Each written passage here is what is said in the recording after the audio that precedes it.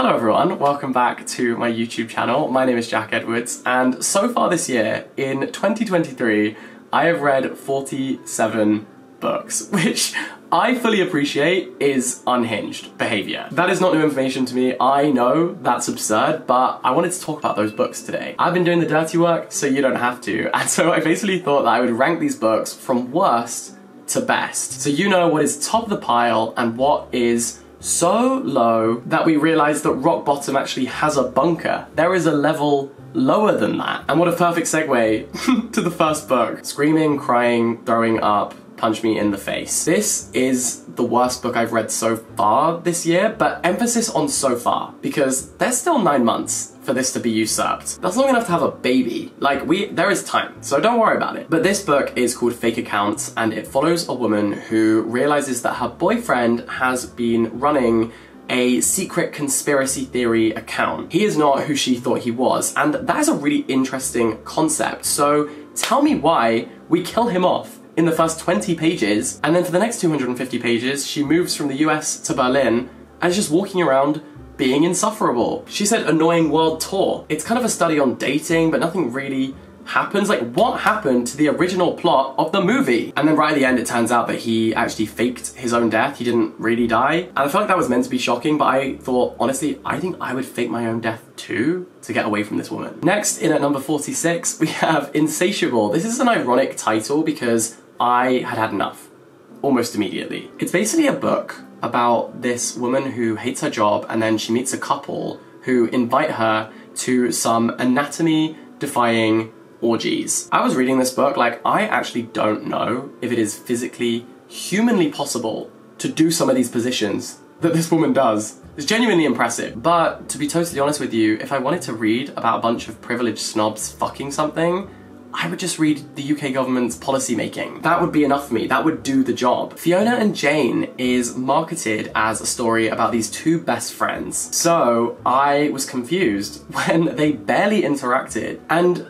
there doesn't seem to be a massive foundation for their friendship in the first place. Like, I wasn't really rooting for them as friends. They kind of operate separately, and all of the interesting things that are featured in the book are just mentioned in passing, and they aren't expanded on at all. If you need me, I will be in town putting up missing posters for the plot of this book. Next, we have The Novelist. Now, I don't think I've ever described a book as being full of shit before, but this book mostly takes place on the toilet. It's about a man who is trying to write a novel but keeps getting distracted. But it talks about this in vivid detail, like detail no one needed or asked for. Like, why am I reading about this man getting toilet paper stuck in his bum hair? This book is written for a very specific type of person who will find it funny and quirky, but that person wasn't me. In at 43, we have I Kissed Shara Wheeler. Now, Casey McQuiston is sort of building up this queer utopia with her fiction. They're generally very fun and feel good, but for me, this one was just a little bit silly. And the stakes in this book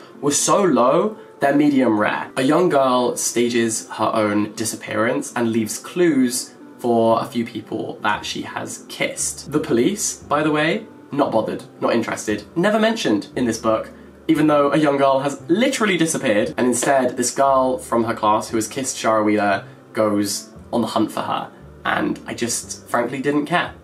and that's it, really. On the Road by Jack Kerouac is a book I was so buzzing to read. I've looked forward to reading this for years, and honestly it was kind of underwhelming. I can respect this book for being so innovative at the time, because road trip novels had never really been done before when this was published. But in the big year of 2023, I just found this a little bit dull. I wanted to be a lover of this book. I thought for years that I would be, but I finally got around to reading it, and honestly, my hateritis is flaring up. I'm a hater of this book. No, hate is a strong word. I didn't hate it, but I feel like I was underwhelmed by this book. There are some beautiful lines, but they're few and far between. I felt like I had been on the road for years. Marigold and Rose is a short story about these twins and the first year of their life and how they have these completely opposite personalities. And I just get this overwhelming feeling that this is the kind of book that was only really published because the author was already successful. And I felt like that's all I want to say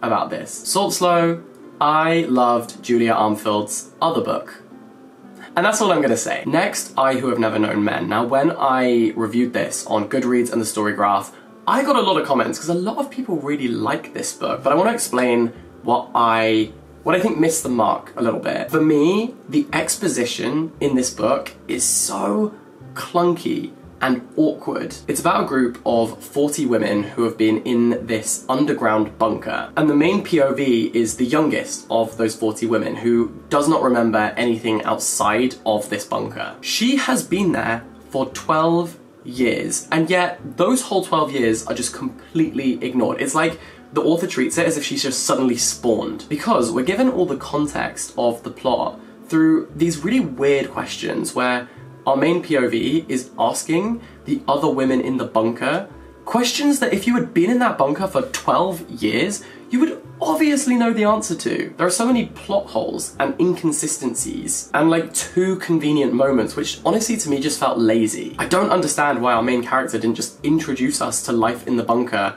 as someone who knows. Instead, it's like she's learning everything from scratch, but she's been there for 12 years. The book really focuses on logistical details, like over and over and over, instead of unpacking how the character viewed the world. I also felt like the concept of never knowing men wasn't really explored that much. So I feel like the concept that the title promised was a bit of a catfish. I was just disappointed by this because it felt like it had incredible potential. Next, we have Queer by William S. Burroughs. This is a rambling kind of exploration of lust and repression and isolation. It's about this man who goes from bar to bar and meets very sleazy people and expresses these masochistic sexual desires. This one gets a bombastic side-eye from me. Speaking of which, Lapvona, another book that is quite literally full of shit. I saw someone say that the peach scene in Call Me By Your Name walked, so the grape scene in this book could run.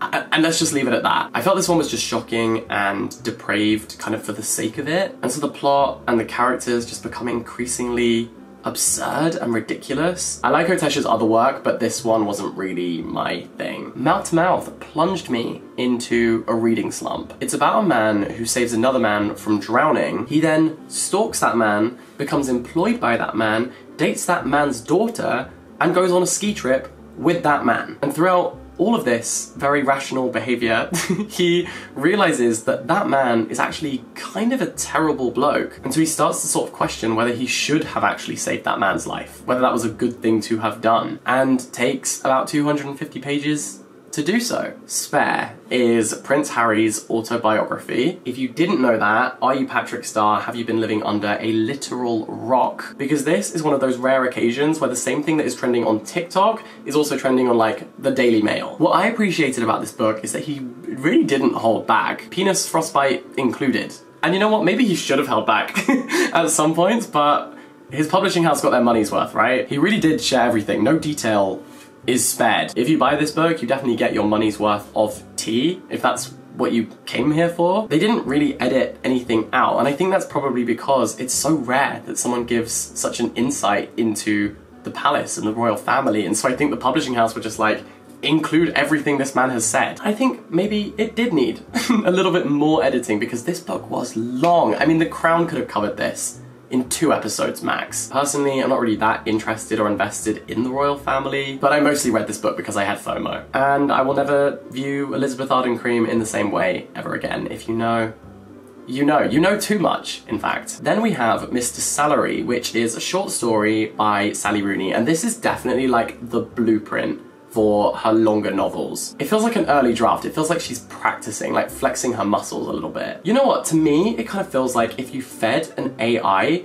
every single Sally Rooney novel and said, make me a short story using this information, this is what it would spit out. And you know I love her. You know I am the chair of governors of the Sally Rooney Defense League, but this to me was like unremarkable. Like her novels are just infinitely better than this. Watching Women and Girls is also kind of like unremarkable, a little bit forgettable. It's a very okay selection of stories. It's very aggressively average about a range of women, how they view themselves, how they view each other, and how others view them. Before we continue, I just wanted to let you know that today's video is very, very kindly brought to you by Squarespace. Squarespace is the go-to all-in-one platform if you want to build a website or an online brand. Absolutely no coding experience is required to do that because Squarespace has this amazing array of templates which are really easy to customize and use as the perfect starting point. I am very grateful for this because I would not even know where to start when building a website, but Squarespace does all the hard work for you so you can just make your dreams a reality and bring your vision to life and make something that is completely unique to you. So you can customize it, there's great analytical features so you can see what people are enjoying, what content you should continue making more of, and there's also a blogging feature where you can share what you're up to behind the scenes with your audience as well. So if you've been putting off building your website because you were like, that is too complicated, how will I do that? Look no further. Squarespace has got you covered. You can head to squarespace.com right now for a free trial, and then you can use the code jackedwards at squarespace.com/jackedwards when you are ready to launch your website, and you can get 10% off your first purchase of a website or domain.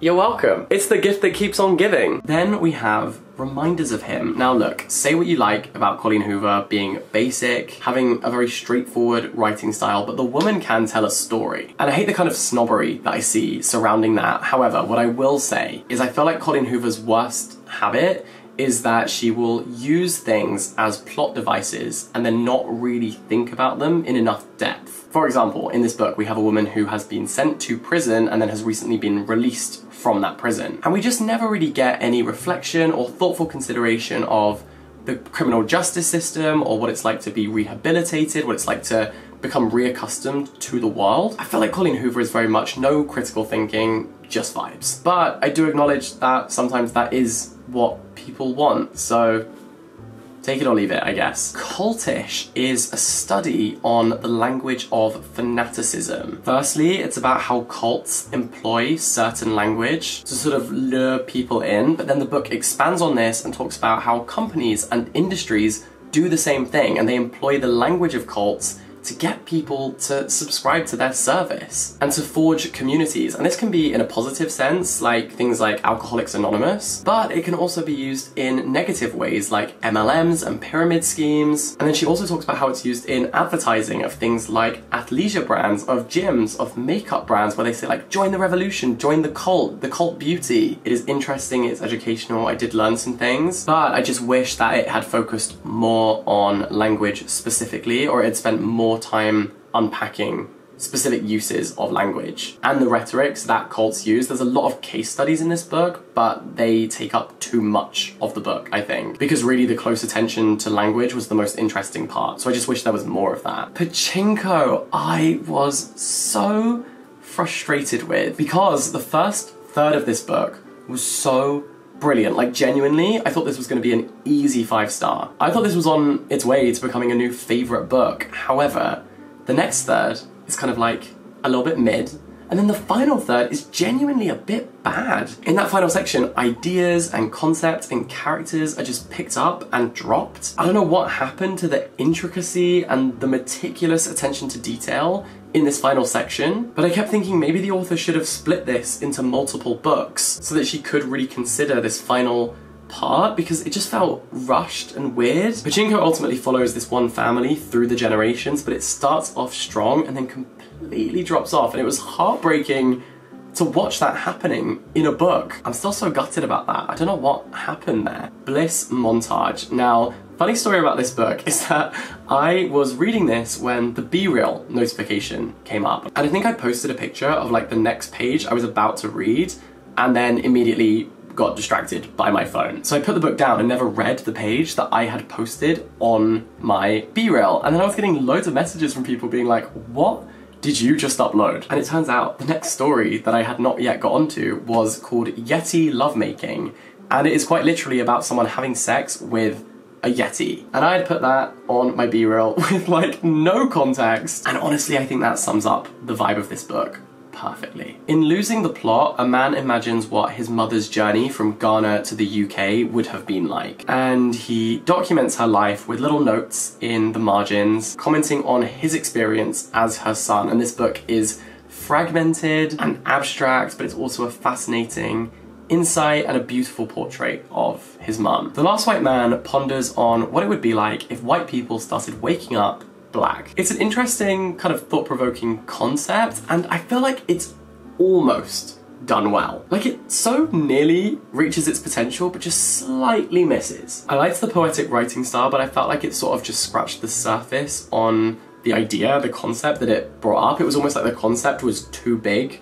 for the book, and so I just don't think the book is as memorable or profound as it could have been and as it kind of set itself up to be. Then we have Exteriors, and this is a kind of study on humanity. Annie Ernaux essentially writes a series of observations based on things she has overheard or seen and witnessed in public places, like the supermarket, on the train, and so she's thinking about what we can learn from the exterior life happening all around us. And it's just an interesting kind of microcosm of society. I love books that focus on the little intimacies of human behaviour, so I liked this. And so now we're kind of in the realm of books that I mostly had positive feelings towards. Yoke is set in New York City and follows these two sisters, Jane and June, one of whom gets diagnosed with cancer. And it's a study on sibling relationships and dating and mental health and eating disorders and a family dynamic. I think I kind of felt like there were a lot of random unnecessary scenes which didn't necessarily add to the plot, but it was an easy read and in equal parts funny and then the heart-crushingly sad. Not excellent,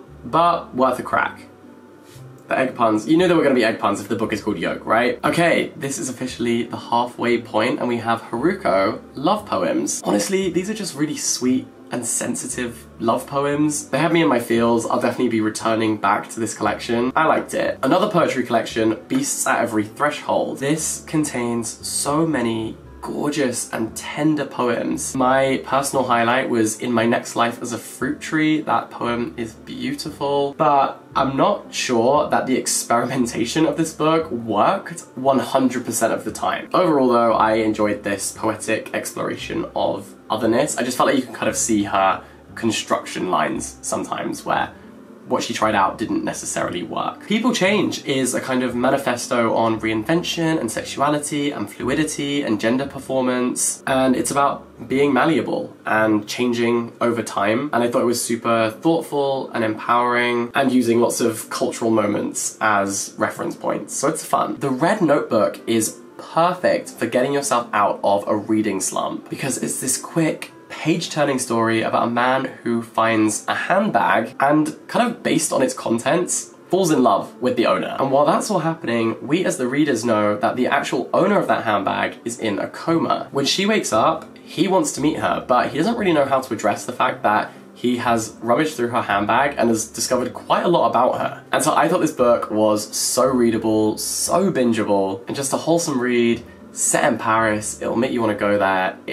Yeah, I thought it was good. When You Are Engulfed in Flames. Now, David Sedaris writes these really genuinely funny stories and anecdotes about his life, and they read like a stand-up comedy routine. I love his style of storytelling. This was super feel-good and a welcome bit of comic relief from my usual very depressing reads. Don't worry, they're coming. Things We Lost in the Fire is a short story collection of Argentinian horror by Mariana Enriquez. I really liked her previous book, The Dangers of Smoking in Bed, and honestly, I liked that book more than this one. Both are good, but if I were to recommend just one, it would be the one before. The Invisible Life of Addie LaRue. I finally read it. This was great escapism, an awesome concept. It's about a girl who makes a Faustian deal with the devil to live forever, but the stipulation is that she will be forgotten by everyone she meets. And this creates some curious little scenarios, and we explore almost all of them. We explore a lot of different scenarios that she gets herself into until she meets someone who can remember her. Now, there are flaws with this book. Firstly, the character actually is kind of forgettable because she's given no other real character traits aside from the fact that people forget her. And then the other thing is that this book is incredibly and painfully Eurocentric and American-centric. This woman has lived for centuries and seems to never once encounter a single person of colour. All of the cultural references are about Europe or America. Similar to Pachinko, I wish this had been a series of books because the concept is great and I feel like it would have been interesting to see Addie LaRue travel across different parts of the world that just felt like a limitation on a really cool idea. And yeah, I just wish there was a little bit more character building outside of her immediate predicament. The world keeps ending and the world goes on. Firstly, what a stunning title for a poetry collection. It's by a Korean-American poet. Actually, did I mention that I'm in Korea right now? I'm so excited. There's gonna be some really cool content coming to my channel very soon. This trip is good for my soul, if you'll pardon the pun. Anyway, this has some brilliant moments and some great lines. It's a little bit nihilistic, there's a bit of eco-criticism, and it's also about the diaspora, like lots of big ideas distilled expertly into these poems. A Horse at Night on Writing. Now, if you're an aspiring author, this is a great read. It's a collection of essays by Amina Kane, who wrote Indelicacy, which is also a great read, with insights into her own inspirations and reasons and methodology for writing. This honestly just made me really inspired to keep working on my novel, and for that, I am grateful. Detransition Baby is such a thought-provoking book. It's about a trans couple, one of whom detransitions, and then we follow these two characters through their lives as they confront a range of issues which also regularly confront trans people. And so a range of ideas and discussions surrounding trans rights are brought up and discussed conversationally with a range of characters, and I thought this was such an interesting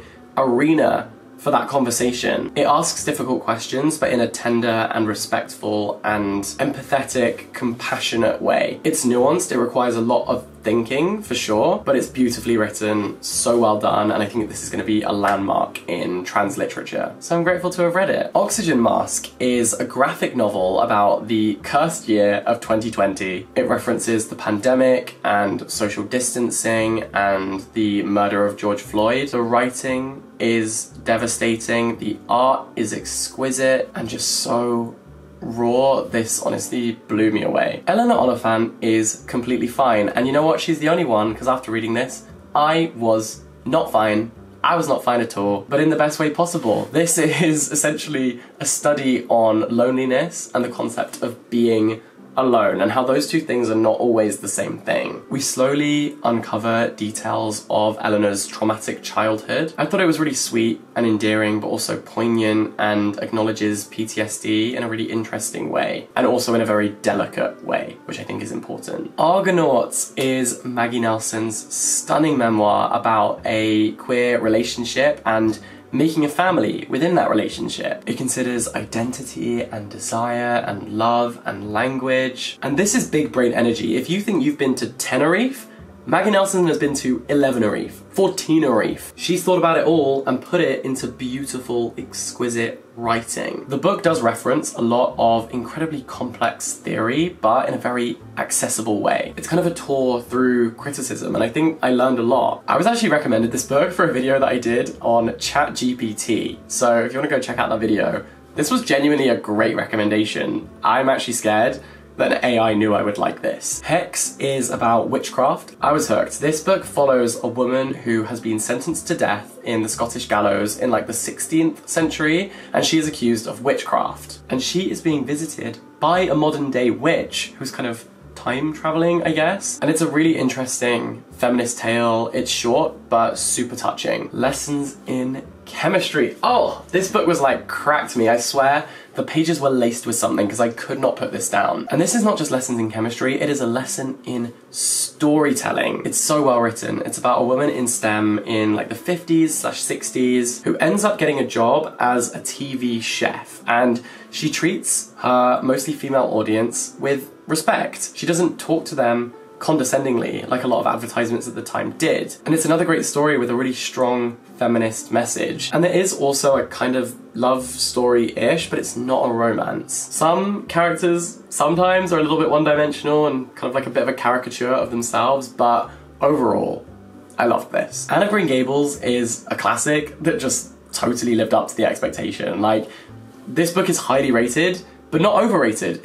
It's perfectly rated. It deserves to be highly rated. I thought it was great. And it just makes you really appreciate the joys of everyday life and the outside world. So wholesome and heartwarming. I just wish I'd read it sooner, to be honest. If We Were Villains. It's about a group of thespians who put on Shakespeare plays, but these plays are so immersive. Like, it's told from the actor's perspective, so you genuinely feel like you're in the play. It kind of blurs the lines of what is happening in real life and what is happening in the play, and it is a dark academia book with a kind of murder mystery. In fact, our central protagonist is being released from prison at the start of the book and is essentially telling the truth for the first time. There's twists, there's turns. Like I said, my favourite scenes were the plays. I feel like this just really captured why so many of us love Shakespeare. The death of Ivan Ilyich considers death and disease and mortality and confronting that and the inevitability of dying from someone who has previously lived a very frivolous,